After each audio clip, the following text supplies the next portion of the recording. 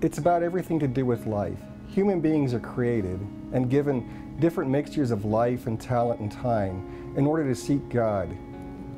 Principally to seek God through learning about each other and about this beautiful world that God has created for us. The human person. The most important way is by living gospel principles joyfully, by bearing joyful witness to the gospels. At home, at work, in public, wherever. By interacting with the people around us and taking all of the situations that God gives us and responding to them joyfully so that people see through us the dignity that God has endowed with us and that we're supposed to seek. We do that by ensuring that all of God's commandments are honored by ourselves and by others. But we have to do that too with joy and love and mercy and a little bit less judgment.